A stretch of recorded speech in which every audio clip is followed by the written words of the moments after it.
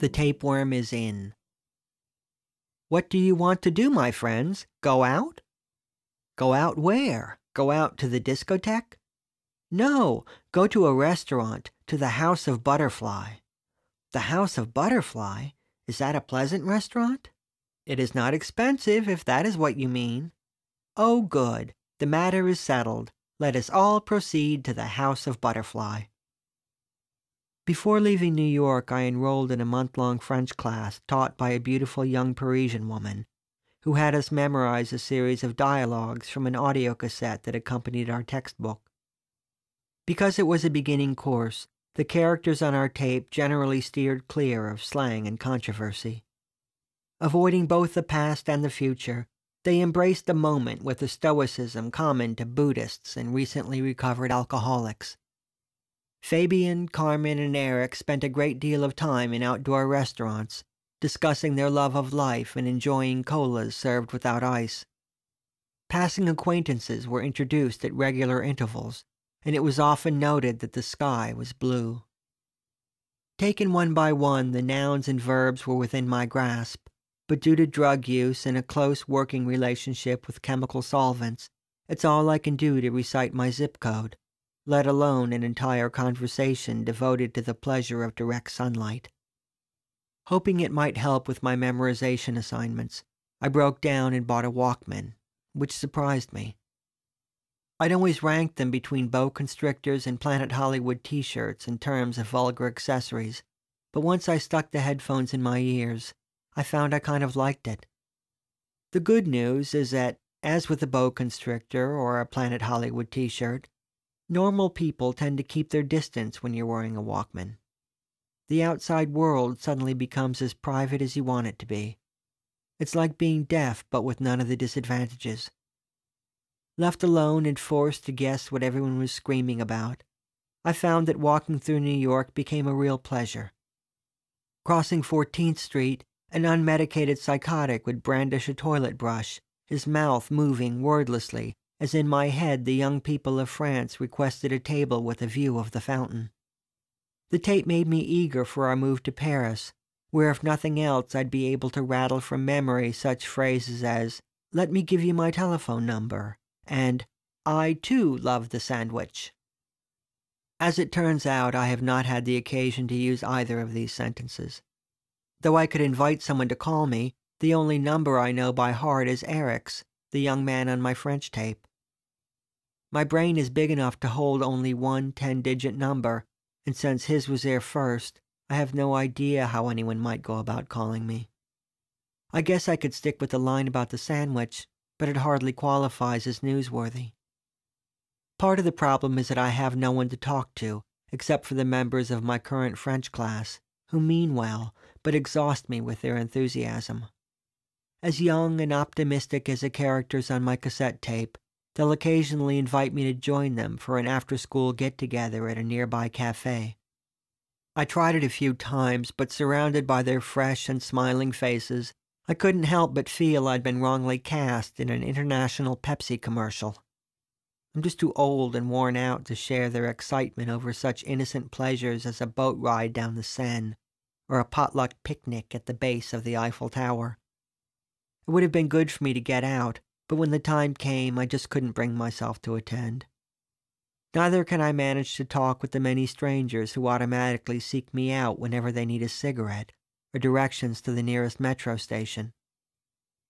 My present French class involves no dialogue memorization, but still I find myself wearing the Walkman, mainly as a form of protection. No great collector of music, I started off my life in Paris by listening to American books on tape. I'd never been a big fan of the medium, but welcomed them as an opportunity to bone up on my English. Often these were books I would never have sat down and read. Still, though, even when they were dull, I enjoyed the disconcerting combination of French life and English narration. Here was Paris, wrongly dubbed for my listening pleasure. The grand department store felt significantly less intimidating when listening to Dolly, My Life and Other Unfinished Business, a memoir in which the busty author describes a childhood spent picking ticks out of her grandmother's scalp. Seated by the playground in the Luxembourg Gardens, I listened to Lolita, abridged with James Mason and unabridged with Jeremy Irons. There were, I noticed, half a dozen other pasty, middle-aged men who liked to gather around the monkey bars, and together we formed a small but decidedly creepy community. Merle Haggard's My House of Memories, the autobiography of Martin Luther King, Treasure Island. If a person who constantly reads is labeled a bookworm, then I was quickly becoming what might be called a tapeworm. The trouble was that I'd moved to Paris completely unprepared for my new pastime.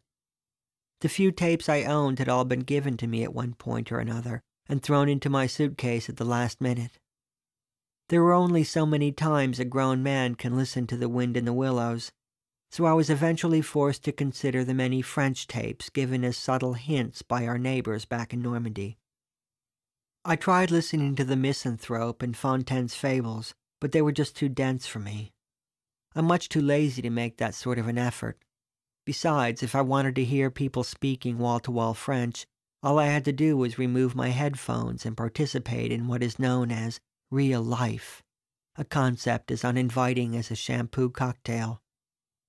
Desperate for material, I was on the verge of listening to my own books on tape when my sister Amy sent me a package containing several cans of clams, a sack of grits, an audio walking tour of Paris, and my very own copy of Pocket Medical French, a palm-sized phrase book and corresponding cassette designed for doctors and nurses unfamiliar with the language. The walking tour guides went through the city's various landmarks, reciting bits of information the listener might find enlightening. I learned, for example, that in the late 1500s my little neighborhood square was a popular spot for burning people alive. Now lined with a row of small shops, the tradition continues, though in a figurative rather than literal sense. I followed my walking tour to Notre Dame, where, bored with a lecture on the history of the Flying Buttress, I switched tapes and came to see Paris through the jaundiced eyes of the pocket medical guide.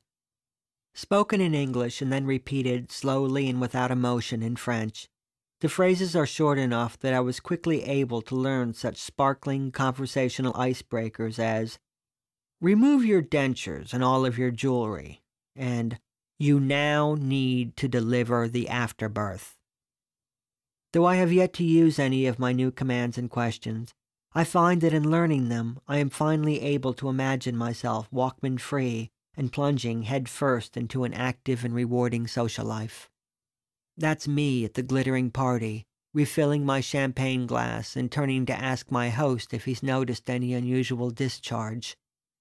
"We need to start an IV, I'll say to the Countess while boarding her yacht. But first, could I trouble you for a stool sample?" With practice, I will eventually realize my goal. In the meantime, come to Paris and you will find me, headphones plugged tight in my external audio meatus, walking the quays and whispering, "Has anything else been inserted into your anus? Has anything else been inserted into your anus?"